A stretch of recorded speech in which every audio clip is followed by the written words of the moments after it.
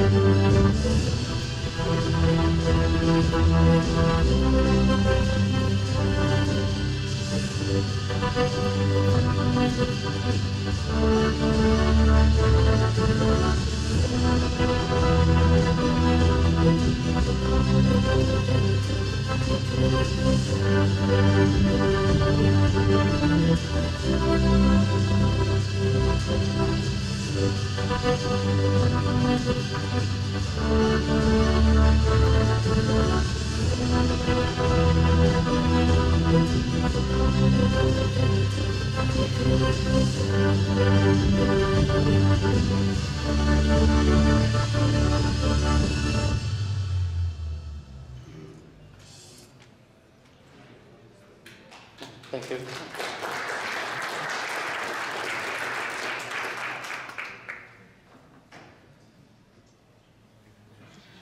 So speaking about the main challenges which occurred after the wars were started in Ukraine, first of all, it was a special demands from the government authorities, from the players on the mobile market to secure the network, to provide the network availability for the subscribers. And also there were new challenges, especially for spare part assurance, because the demand for spare parts increased a lot, and backup communication channels also become the first priority due to the very dangerous situation.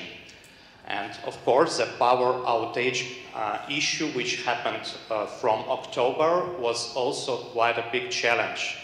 So all of that we will try to describe, like how we helped together with our main mobile operators to overcome. And starting, because we start some preparations together with Ukraine mobile operators even a few months before the war, because there was some expectations, no one know for sure, but let's say that key project which we started to implement from January of 2022 was reallocation of the core network equipment from Kyiv to the west part of Ukraine, which supposed to be more secure, more safe location. And then already after the war, one of the key projects was a redundancy for the network elements, especially for critical network elements like network management systems, core network, which rely for the whole network availability. And starting already from the second half of the year, we focused on the network capacity expansion, and also from the October in the Q4, main challenge was the power, let's say, grid outages, power outages, because mobile network and generally the internet network also depends on the power supply as well as everything else. And first, what we did, that we organized a strong support team, which included local experts, our remote support experts, and also R&D, and to organize a 24/7 monitoring of the whole network, availability of network elements, the statistics, the user experience, and also meanwhile implement the key projects for the network expansions, for the redundancy of the network elements, and the demand of the, let's say, for the network issues also increased a lot due to the circumstances. So we handled just during the last year around 440 requests from our customers, implemented more than 2,000 operations on the live network, and performed the software updates for the more than 50K time. And the main part also was the spare parts, and normally the demand increased 4 times compared to the previous years. So just to 1 year, we delivered more than 800 spare parts to our main customers in Ukraine. And speaking about also some key projects and special demands, I can give some examples. So there was a demand from Ukrainian government, so from the military authority, to disable LED lights on the equipment on RRU from the safety reason, in order not to be a target for the attacks. So it was a not typical operation, so special software was developed by our R&D just during the 10 days and implemented for the whole network, which is a pretty fast compared to the normal delivery terms. And we gathered around 300 support team, 300 people, including 100 local experts in Ukraine, and our support from the regional centers and from R&D, which helped actually to implement all these projects, because the strong support team actually is the basis for the network support, and without it you cannot succeed in such difficult situation. And just during the several months we performed expansions of the LTE network on more than 4,500 sites. It means launching of the new bands, launching of the new new frequencies on the existing equipment. Why it was important? Because first we suspect the huge traffic boom immediately after 24th of February. The traffic, data traffic in mobile networks increased like 60%, and the people demand for the data traffic was really high. And the second thing, that a lot of people reallocated to some more safe regions in the west part of Ukraine or in some village region, and the traffic profile for the whole network really changed. So network capacity was not ready, and it was not planned and designed for that. So it was crucial to perform very fast expansions, and also for the voice services in 2G and 3G, which was done on more than 6,000 sites for all 3 main operators. And with our joint efforts, we managed to keep the network availability on the level of 92%, which, considering the circumstances, is quite a good number.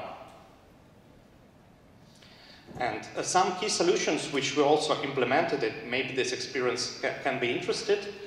So first one, it was the launch of the BTSs using Starlink transmission.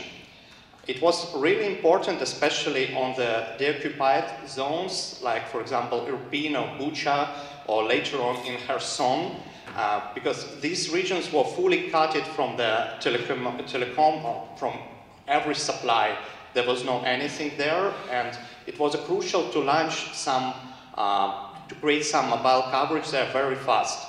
But you don't have transmission, you don't have electricity there. So with the help of the Starlink transmission, we launched it through the IPsec secured tunnel.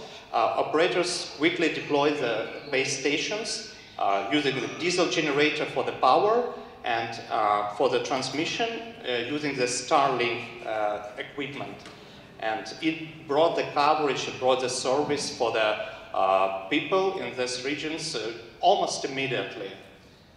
And the second thing, which was also done by joint efforts from all the operators, including all the vendors who participated in that, it was a national roaming launch. So basically, it was the first time deployed in Ukraine for 2G and 3G to secure the voice service. It was also very important because especially in regions near the military conflict, there were huge unavailability of the network elements, and coverage of all operators has suffered. And using the national roaming, subscribers, if their operator is down in that location, they can try to search for the network of other operator, and hopefully if it's available, they can use. And we observed that thousands of people, even hundreds of thousands of people, they use the national roaming, and it really helped in very difficult moment for just normal people in Ukraine. And some more solutions. There were also one project for cell broadcast, emergency cell broadcast system implemented, and it was guided by the government to make in-time information for all subscribers, like nationwide, about some danger, like red attacks, air attacks, or red alerts, using this service, this platform. And actually it was launched, I guess, already in summer, so it took some time because you need to deploy it end-to-end, the platform, then connect it to each operator system, deploy on the core network, and deploy on the RAN equipment. And then each subscriber phones, which is capable, and majority of the Android phones supporting this feature, and even the Apple, by default they don't support, but for Ukraine they developed special patch and pushed it very fast, and this service was supported also by the Apple devices. And from the security perspective, we also designed special algorithms and help our customers to implement them in time to secure the network and the network element access. So to block the local access to the base station, so it can be very hard to reuse this equipment, especially if the region will be occupied, and restrict the remote access to the equipment, and as well as a license control, because each network element is operated by license. So in order to secure it, it's better to use some short-term license, temporary one, and just substitute it on a regular basis. So even if the equipment can be accessed, it cannot be used for a long period of time. One of the key projects also, it was a backup of the core network elements, which includes the network management systems, CS core and packet core. And here we are speaking about geographical redundancy, because for these network elements, if they will be down after, for example, missile attack, the whole network or control or user plane will become unavailable, and it will create huge damage for whole infrastructure. So to avoid that, it was really important to deploy geographical redundancy to allocate these elements with a backup in different parts of Ukraine. So this project was quickly deployed just during the Q2 of last year, and we created geographical redundancy for almost all core network elements and key elements. And also there was a logistic channel issue, because all the routes, how equipment was delivered to Ukraine were blocked. The access from the sea, air delivery was not impossible due to the war. So our colleagues quickly deployed the new logistic channel mostly through the sea to European Union, and then by trucks equipment was delivered to Ukraine. Even in spite of the raised cost, we managed to deliver all necessary spare parts and necessary equipment within the defined deadlines. Also, we had several projects together with government and financial sector of Ukraine, mostly related to the data centers backup, supply of the backup channels, supply of the batteries, and video security systems. Some of them I will also tell a little bit more details. For the modular data center, it was a request from one of the government enterprise to deploy quickly a data center where the important data could be backed. And in terms of security, it should be located in some hard accessible place. And due to the construction capabilities of the modular data center, it can be really quickly deployed, and the data can be transferred and have some mirroring possibility with the help of the Dorado servers to back up this data to the third-party data centers in case if there will be a dangerous situation for that particular location. And also, we had a trial with the Ministry of Interior, one pilot, to deploy the video system for controlling, together with the police, for the control of the emergency services. But unfortunately, the trial was stopped due to the war, but we are hoping it can be continued just after the war will be finished. And with the financial sector, we deployed one project with one of the biggest Ukrainian banks. It's access through the backup channels through the mobile network access with our routers, which are capable with a 4G and 5G radio model. And in case of the main channel will become unavailable, immediately connection can be restored using the mobile communication channel. So it was very important to secure the bank operations transactions, which are kind of a basic need for all the people. And this project helped to implement this very fast. And one of the also main challenges which we faced on the later stages, it was the power grid outages. After Russians started to bomb the power plants in Ukraine, there were huge problems with the power supply, and sometimes there were no power in main city, like home country almost, for several days. But usually the period of outage can reach up to 8 to 12 hours. So mobile network and the telecommunication network was also very impacted by this issue. And we observed that around 50% of the base stations of mobile network became unavailable because their accumulatory battery cannot last too long. And if there is no power supply, mobile network will be also dead. Together with our operators, we implemented some workarounds which can help a little bit to minimize the damage. So first, it was a special features with the Huawei radio access equipment, which helped to disable part of the equipment, which is like second priority on the base station, and save. This is actually trial, the whole network result. We saved around 26% of power consumption, prolong the duration of working duration from the accumulator battery on the 26%. And one of the other solutions was, of course, if there is no power supply, main grid's power supply, you need to at least to keep the core site, the most important site operational to create the basic coverage. So together with our operators, we help them to plan, to select those sites based on the capabilities, because you are limited, you don't have too much diesel generator, you don't have too much batteries to create some long-term capacity without power grid. And due to the special planning tool, we can select precisely for which sites it's more beneficial to deploy such energy solution to create the best possible coverage in those conditions. And other things was deployment.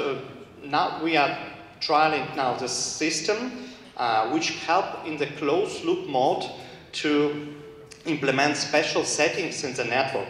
It's also disabling or enabling of the logical network elements based on the load and based on the power supply conditions. The target is to minimize power,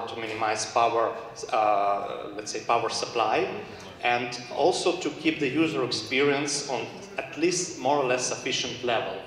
So this tool now we are already launched with one of our clients in Ukraine, and based on first trial result, it can help to save up to 40% power consumption and reduce the network congestion for different services from 2 to 3 times. And considering the batteries, we also face the issue that most of Ukraine mobile operators had very old lead-acid batteries parked, and it can supply the energy only during 1 hour or maximum 1 hour and a half if there is no power grid supply. Of course, it's possible to deploy lithium batteries, which are currently, if they are new one, they can help a lot, but it's very costly, and you cannot deploy for all sites in like such big country like in Ukraine. It's taking time, it's a big cost. So we designed special hybrid solution when we can combine all batteries, lead-acid batteries, with the lithium batteries. And first, like, it will be discharged lead-acid batteries, like 50%, which helps to prolong the lifetime of this battery. Because due to the technology effect, if you have frequent charging times, the just life duration of this battery can reduce to several months. After several months, this battery will be fully dead. And if you combine it with a lithium battery, you can prolong this time to like 5, even 10 times, depends on how frequent there will be power outage. So this solution is also currently widely used by some of the operators.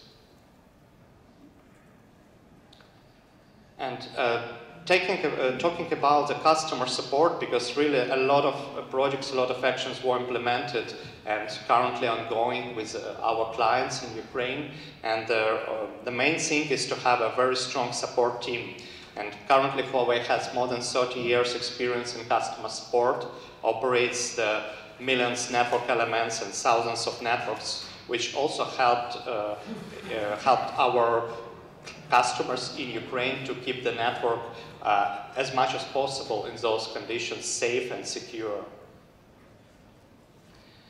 And besides of that, also we implemented some humanitarian projects, so delivered the humanitarian aid to Ukraine people. Together with Ministry of Digital Transformation in Ukraine, we developed one app for the children mental health, which helped the families to take care about because, you know, in these conditions it was really important. And we deployed several Wi-Fi networks in university bomb shelters, in like Kyiv Polytechnic University and some others, because currently it's a normal situation when students or teachers are staying half day in the bomb shelter due to the very frequent air attacks. Just to make some short summary about the learned lessons, so what we can like summarize from our experience in Ukraine, it's quite important to create a backup channels and create the backup of the key network elements, and try to focus on the network security, on the backup logistic channels, and to secure the data centers, and prepare in advance key sites power supply, because what we face, like, you cannot do it very fast. You are limited in time and implementation time, delivery time, production time, because at least some key sites should have backup power supply. It can be different kinds of some batteries, solar, diesel generator, but it should be prepared in advance. Yeah. So thank you for your attention. Yeah. If you have any questions later on, you can ask, so we can discuss, and maybe can be some translation done as well. Thank you.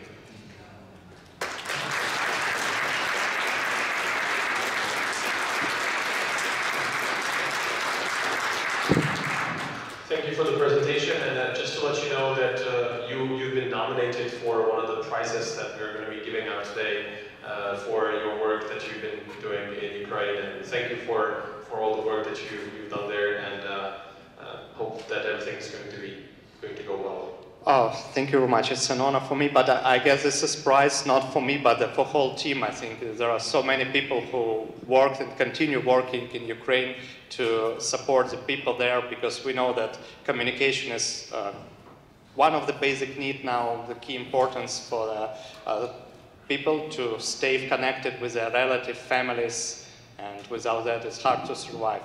Yeah, thank you very much. Thank you. We thank you as well.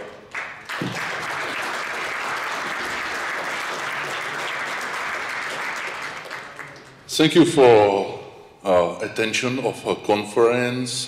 This is a T-shirt for you, like a small souvenir. That's mean Wi-Fi and have a nice trip home. Great. One question. Have you measured during the outbreak of war, like a company, like a Huawei company, with situation in Russia? Because European and other worldwide vendors of mobile operators, let's say telco industry, was put it under sanctions, and how you behave with Russian networks, like a company? Well, I can tell, like, from perspective of Huawei Ukraine, we just focus on our customers, because that's what we should do, what we are doing, and try to support in any conditions. And we understood that there is a quite unspecific situation, and we need to put a lot of resource to support Huawei Ukraine. I mean, from Huawei Ukraine side, our 3 mobile operators and also government requests. So we focused on that. And in terms of a global operation, actually, I cannot give too much comments because as a representative for Huawei Ukraine, I have full information only for that part. And that's currently we continue very strong cooperation, because in Ukraine we have more than 60% of market share for wireless equipment for Huawei. And we have the core network equipment, we have a lot of transmission equipment, and it's like operators really rely on Huawei on the moment because their support in these conditions is very crucial. Yes, and we are trying to do our best, just what we can do. Okay, thank you. Let's keeping the fingers crossed and take a run. Thank you very much. Yeah, thanks. I also just want to thank all the Czech nation, Czech people for huge support for the Ukraine. We really appreciate, and yeah, thank you. Dobře.